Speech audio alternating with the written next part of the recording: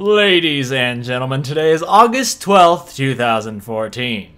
And this is the KNKL Show, episode 192, where we learn to be better artists. And today is Tutorial Tuesday.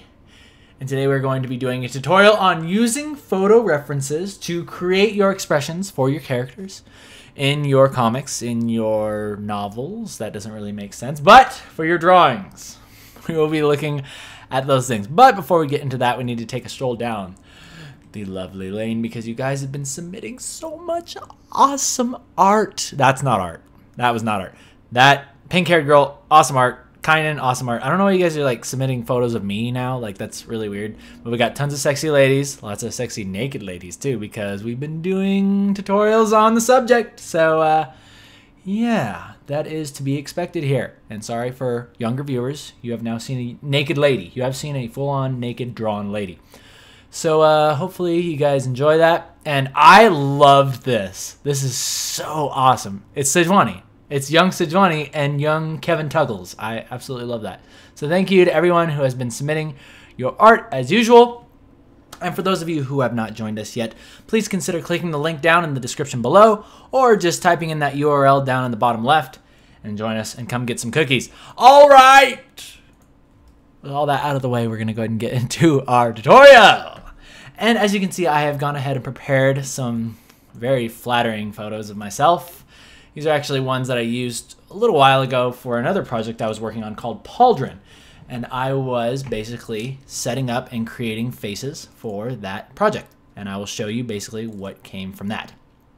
So this is what we're going to be talking about today, mostly. So I used most of these on a character called William. And I can show these because I've been given explicit permission by my awesome client to be able to show things like this. So you might recognize a few of these kind of going through here, but I was supposed to concept the face for this character and then subsequently basically come up with a bunch of expressions. But the challenge that I always have is capturing subtlety and expression. And believe me, I used to be one of those artists that would say, huh, yeah, you need a photo to draw an expression. You need a photo reference to do whatever it is you're doing. A real good artist wouldn't have to do that. They should just be able to pull everything out of their minds and never have to look at anything else, you know, to get the job done. But then I realized what a stupid idiot I was, and the fact that photo reference actually makes your drawings look amazing because you're actually referencing from real life. So that's what we're going to be doing today. And I'm going to be showing you a couple different exercises that you can do for yourselves, and I'm going to be uploading these for your drawing pleasure to my DeviantArt account afterwards. So but yeah, let's go ahead and just get started, and I'll show you basically the things that you're going to want to be looking at whilst you draw. So let's go ahead and pull out a good note-taking color here, and let's get right into it. Okay, so the first thing that I would do when I'm looking at this face is let's go ahead and just like sketch in. Let's go ahead and sketch in the just facial shape that we're going to be working with, okay? So I usually like to draw like a circle, put a little half line through it. That's basically where I'm going to be setting the eyes, more or less. And then I draw a chin down from that circle, okay? You guys have seen this many, many times. Millions of times. You don't really need to have me explain it to you. But, or maybe you do, I don't know. Anyway, so I'm focusing on we're focusing on relative placement of the facial parts, right?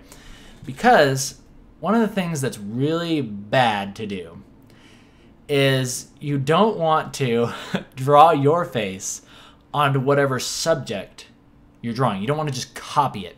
What I want you more to pay attention to is the relationships between the just like what's going on with the face, okay? Like, for instance, one of the most telling signs of this expression is the fact that my eyebrows have now been lowered to the point where they are covering my eyes. Once you reach that point, it creates a really cool expression, and I really feel it's the real flavor of this expression. And you'll notice that there's certain things in every expression that really are telltale signs that really push it to that next level. But first we'll start with this one, and I really think it has to do with the eyebrows covering the eyes. right? Even if you take that away, look at how I just traced that. I just traced my own face, took away the thing, and you can see the expression right there, just from those simple lines. And this is what I want you guys to start exploring and studying with your photos. I want you to study the simplest possible way that you can create your expressions with as little lines as possible. Because this comes in really handy when, not only when you're doing comics, you know, like me, I'm doing comics. I do stuff like this all the time. But it can also come in handy when you're drawing really detailed things, such as splash screens for League of Legends. Because, believe it or not, when I was drawing things, they would always start out as this. They would always start out as the simplest version of the expression that I could create. And oftentimes, I tell you guys this all the time, when I'm working on the comic, I oftentimes reference the original sketches, because I feel that that is where most of the expression gets captured. You know, when you refine all these things, if you spend too much time on refining too early, then you will lose, look at that later, you will lose what you're trying to capture. You'll lose the expression. So this is basically number one, okay? Now pay close attention, because there is a little bit of my eye actually peeking through there. And if you wanted to get really like detailed, you'll want to remember that, right? So with our line sculpting technique, you erase a little bit of that eyeball out of there, right? And again, it gives it almost like that evil look, because you can't see my pupil. You can only see the white of my eyes. Again, subtleties that add to your awesome expressions. So I love doing stuff like this. In fact, I really want to do it more in the comic, because, you know, I always tell myself, oh man, I really want this expression to look a certain way. And then I'm like, oh, but I don't have time to take a picture of myself. I just got to wing it. All right, I just got to wing it. And then eventually, I don't know. Every time I draw with a photo reference for an expression, it always looks better. That's just bottom line. So another thing, if you want to talk about more detail, you could leave the face like this, and it gets the expression across properly, right? But if you'll notice up in here, there's now folds happening, like with the cheeks. See how all of my, like basically all of my cheeks are getting pushed up into my eyes, like I'm like doing this. That is also very important, right? Just like the cheek muscles and everything is kind of being scrunched up, and you're getting the dimples in your cheeks there. So let's draw those in and watch how that improves the expression. See that right there?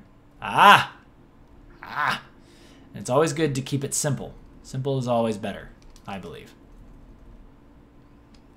Put in little details here and there, and then you'll get something like that. Okay?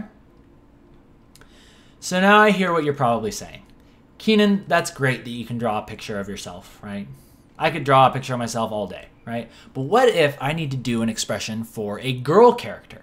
What if I need to take a picture of my manly face and then translate that over to a woman? And I'm going to show you how to do just that as soon as I finish drawing this, because I actually really like the way this looks. Really like the way this looks. So there's example one, and I want this to look good when I put it on DeviantArt. I mean, I guess I could just clean it up a little bit more when we're done. In fact, I'll just do that. Let's move on. Moving on. All right, so which one of these would look good on a girl character? This one here. Okay, so we'll go to the other end of the spectrum. And so we have bearded manly man over here. We have bearded greasy Mexican man right here. And we want to turn this into sexy woman. Okay, now how do you do that? How do you do that? Well, I'll show you right now. Again, it's just going to go back to what I was talking about. Talking about referencing the relative positions, right? Relative positions. Don't draw your nose and your eyes. Just pay attention to what's happening with your eye. See, it's making this line right there. Pay attention to the location of that eyebrow. See how this one's lower, this one's higher. This eye is open, looking that way, right? And then what you'll see is, let's kind of just draw this in like that. In fact, I might actually just bring this down. You can even do this exercise yourself if you'd like to, depending on, you know, obviously your style. But see how when I take this away, now we still have that expression right there. In fact, what I'm going to do is I'm going to take that, because I don't want to just trace it. I don't want to teach you guys to trace. That is bad. You do not trace. Do not trace. You can trace to learn. When you actually get down to the nitty-gritty, you must draw. You must draw. Okay, so we've got this face, and it doesn't really look like a girl's, right? It doesn't look like a girl. But now I will show you how to do it. Okay, so did I just hit caps lock or something? What did I do? No, I did not. What's going on? What did I do? Oh, I switched it over to pencil. I don't know how I did that. Brilliant. Okay, so let's draw this as a girl's face. Okay, so the first thing we're going to do is we're going to start off with the same thing. Drawn, man, look at that circle. That is a beautiful circle. Start off with a circle, okay? And let's go ahead and draw our softer, womanly face. Softer, right? And let's pay attention to, again, eyes are going to go kind of right a little bit lower than the midway section of the circle, or halfway point of the circle, okay?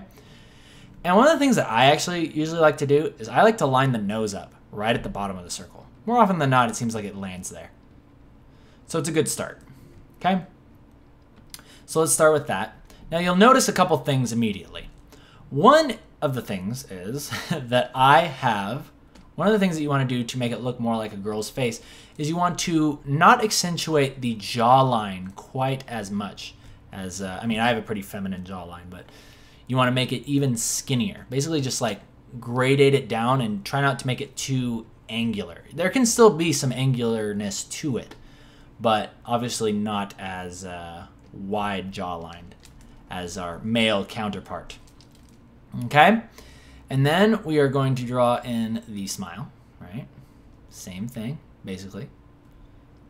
I like to draw in, for me, this is my personal style preference, right? I like to draw in the upper lips, kind of like this M shape. I like to think about it like this. So it's like their lips go like that, right? Makes this little M shape. And if they smile, you get something like that, okay? And then you've got this brush that is not working. Why are you not working? Okay, that is really bad. For some reason, my computer has just decided to stop working with the hotkeys. Why are you doing this to me? All right, you know what? We're going to just restart it. We're just going to save it. We're going to restart it. It's okay. This happens. This happens. Good thing I know what I'm doing, and we stay professional. We never make mistakes on the show. And I already like the way the show's going enough to not restart it. So let's get back to it.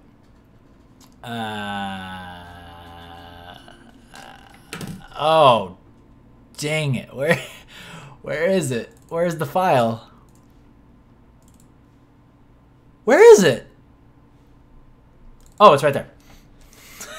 It's on the desktop, just like I thought. Okay, did that fix it? Hey, that fixed it. All right, we're good. Sorry about that technical difficulty. But let's get back to it, shall we? So I like to think about that M shape. And I really like to accentuate the upper lip. Bottom lip, I can do something like this, put a little shine on it. You know, shine on. If you want to add a little lipstick in there. Okay, so we're already on our way to a beautiful womanly face. Now, let's get back to this. Let's get back to our good old-fashioned relationship theory. Okay, so one eyebrow is going to be like this. This eye is going to be making this shape. Okay, let's add a little bit more thicker eyelashes onto there. So you got something like that. Erase a little bit more of our guidelines. We don't want lines on our forehead. That just is not right. And the other eye is going to create a similar shape, right? Depending on your style preference, you can do whatever you want, but I'm going to stick pretty close to this. Okay? So you're going to have something like that. Okay? And something I really like to do is go back in and erase a little bit, so it creates basically the iris right into the eye. And you can go in and erase again, and it makes like the whole like shine on the iris. I don't know, I like to keep it pretty simple. Now let's add in that other eyebrow. And voila.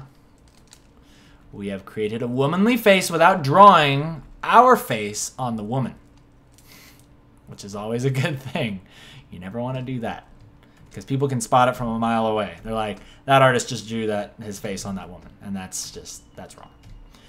So, but now let's talk a little bit more about details, right? Because there are some details that happen with the girl's face that I feel are not as important. You want to basically play them down. You want to play them down. Because someone once said the more lines you put on a woman's face, the less attractive she will become. Okay? So you want to make sure you're really careful and selective about what lines you choose to put on the face. So if I were to just do some quick shading, I really like to put like a little bit of shading underneath the eyebrows. That always looks nice. Her chin is actually a little bit large.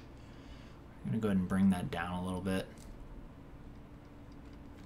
Let's have something like that. And that's pretty dang good. I actually want to... Okay, so this is where subtlety comes in. Notice how the shape of my eye is doing that, you know? It's basically like that, and then the eyebrows there. This eyelid is being closed a little bit, and that is helping to accentuate the fact that she is smiling large. Okay? So we want to also... See that right there? See how we lifted the eyelid? It helps to, again, it's those subtleties. It's all about those subtleties that will make your expressions feel believable. And that is why it's very important to reference photos when you're doing stuff like this. All right, so let's go ahead and put this in. Now you'll notice how there's this big line across my cheek here. These are the lines that I personally like to play down on girls. Like you'll notice how I didn't draw them in. As soon as you draw them in, she starts to look old. She starts to look older. Now, if you want to have some sort of dimple going on with the girl, again, it really just depends on how realistic you paint it. I feel like the more realistic you paint girls, like the more detail and shading, you can get away with more subtleties. But if you're just drawing like this, I usually like to keep it simple. So like that, I'll put little dimples like that, but nothing more. Nothing more. Okay, let's go back to the nose. I want to kind of clean up the nose a little bit. Kind of want to move it up a tad. So then we'll have something a little bit more like that. Okay, that's good.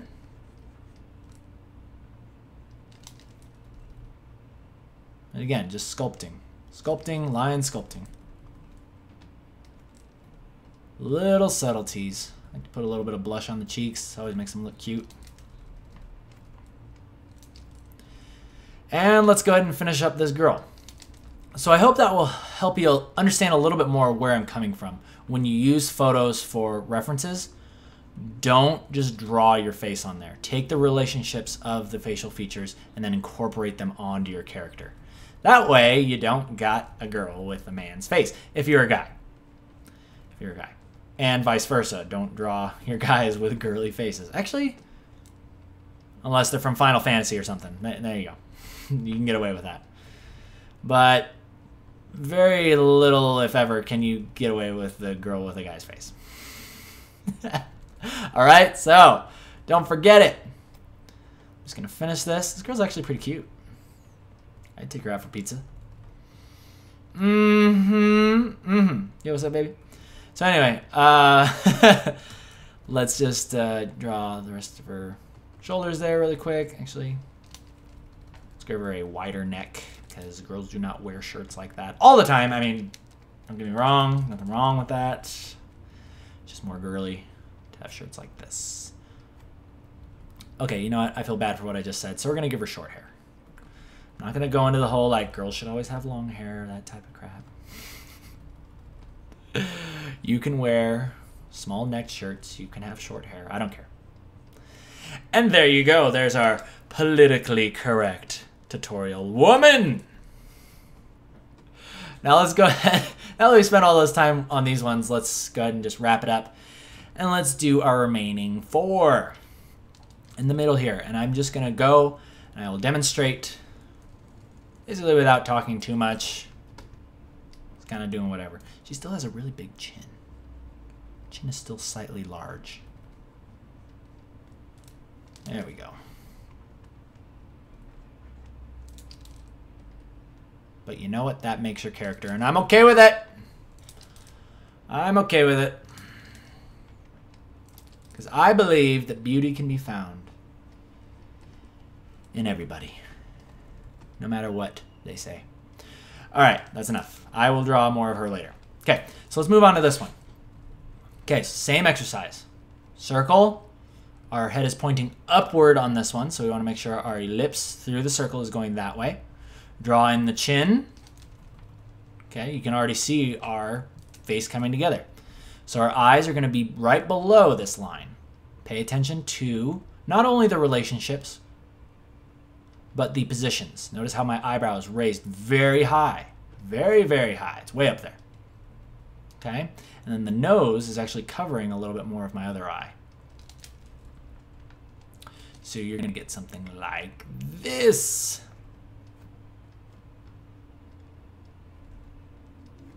Like that. The nose is going to come down like this. Again, the nose, I really like to think of it in terms of two planes. So it's like this is the underplane, this is the upper plane. I've talked to you guys about this before. This is always what helps me draw noses, is see this line right here? See where that shine comes in? That is the underplane of the nose. And then once you start going up here, that's the upper plane. Always remember that. And you will live long and prosper in the land of noses. All right, so getting back to it. Getting back to it. Drawing in that nose. Actually, let's keep it simpler. Keep it simpler. Even simpler. So nose is right there. And then I've got my lips like protruding like this. They're like sticking up and outward. So we've got something like this going on. And I think my eyelids are closed just a little more.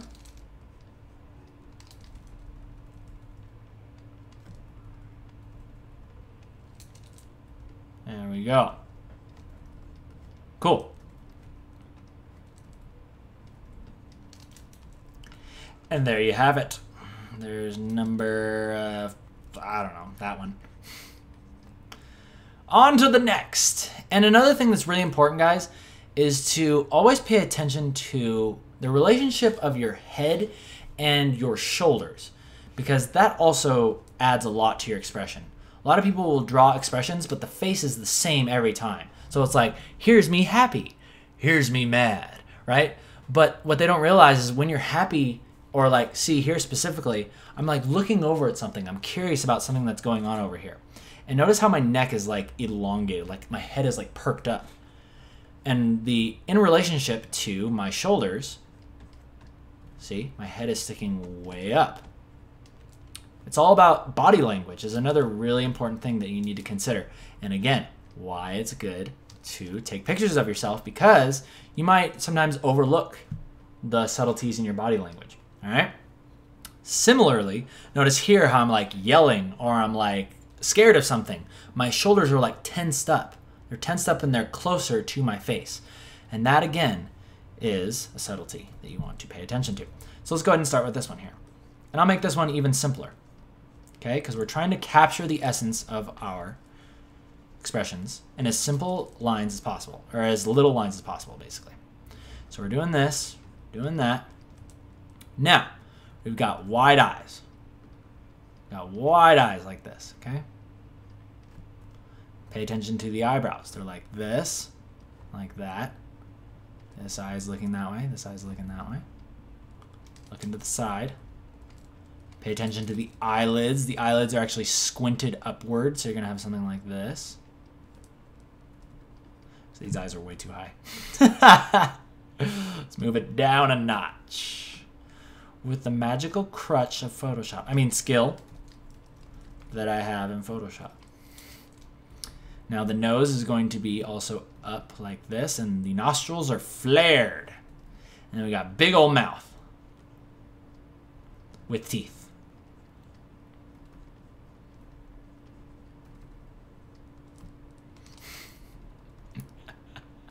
This one's definitely taking on a bit of a different style because we have bigger eyes.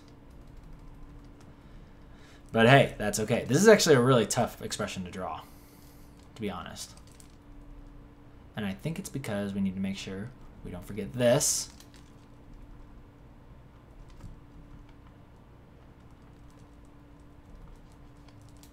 There we go. I feel like my mouth is much wider too. Let's make that mouth way wider. We're going to exaggerate it. Because exaggeration is also a good way to get your point across. Especially if you're working in comics. Again, it's all about relationships. Okay? So don't forget it.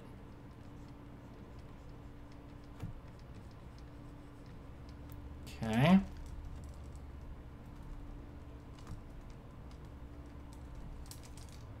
That's good. And now let's talk about, again, the body language and the relationship between the face and the... His head is so jacked up. I had to like redraw it. But the relationship of the neck and the shoulders. So notice how my shoulders are much further up now.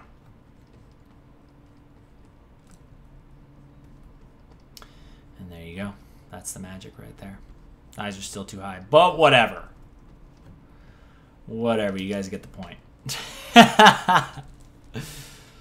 Moving on. This one is really scary.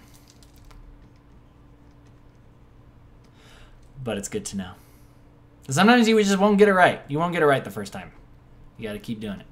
You got to keep trying, keep going. And sometimes when you have to, just move on. Okay, so let's do these last two and call it good. Okay, so something that's really good about this one, that I'm glad we're doing this right now, is the positioning of the head. And we're talking body language, right? So you'll notice how my head is like tilted at you. And that in itself says a lot about the character. Right? It says a lot about the character as well as the expression. Okay, so let's go ahead and drop that in. Eyebrows are quite low, but that's because we're tilting our head, so our brows are naturally going to cover more of our eyes. And then you're going to have something like this. This is basically the way that I like to draw my eyes. It's just like a line, and then I draw an eyeball in there, or basically the iris. And that really helps me to capture a lot. I don't worry so much about the bottom eyelid, like what the bottom eyelid is doing, until later. I focus on that. I feel like one half is the top eyelid, the other half is the bottom eyelid. For expression. Not just the eye. I mean, of course, that's obvious. It's obvious, but we're talking like this. See, this is what I should have done with this one. I should have kept it more simple, because see how you can now, you can get that expression through that, and it feels a lot more genuine. Whereas here, I feel like I was trying to draw. And I'm actually glad that I made that mistake now. I feel like I was trying to draw the eye.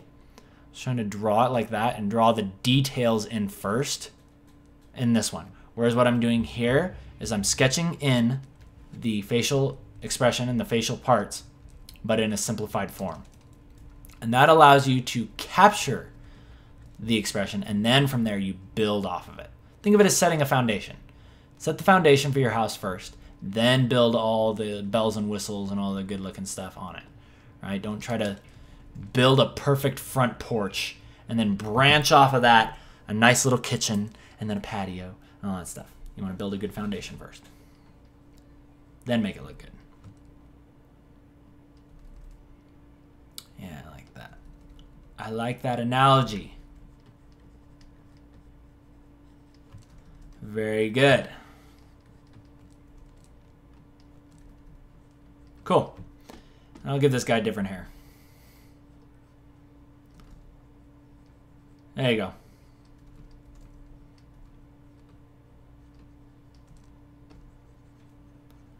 There you go, different hair. Hope you're happy. All right, now let's move on to our final one, and then we're going to end today's show.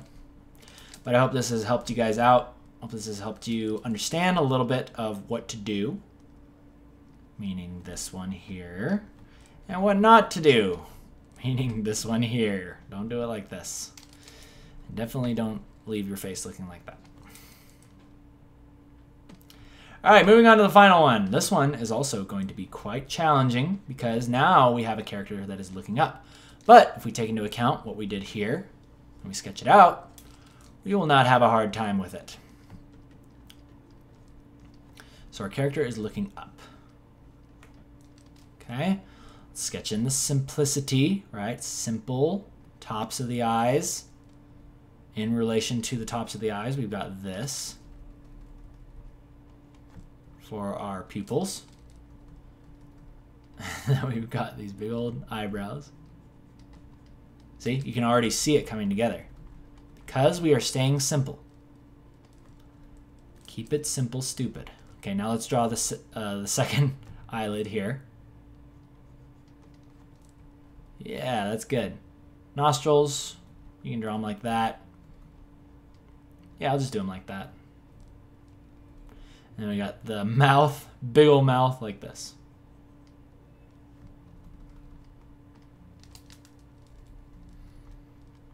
Yeah, that's good.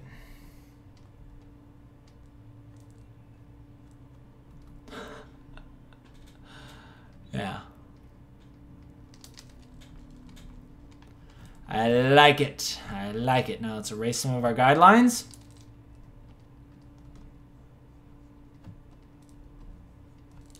And there we have our sad character. I actually really like this one a lot. This one looks really good. Because we built it off of a proper foundation, and I taught you at the same time that I taught myself. Once again, to not keep... And this is actually a common problem that I run into in the comic, believe it or not. Even though I'm working in a simpler style, I try to define things too quickly. And then what happens is my expressions end up looking stiff. They don't look believable. And yet, how long did it take me to draw this right here?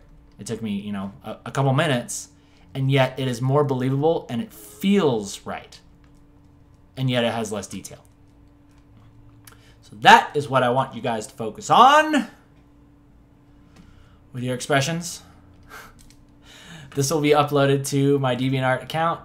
So probably by the time you guys are watching this, you guys will be able to click the link down there. And you guys can go check it out for yourselves in high def.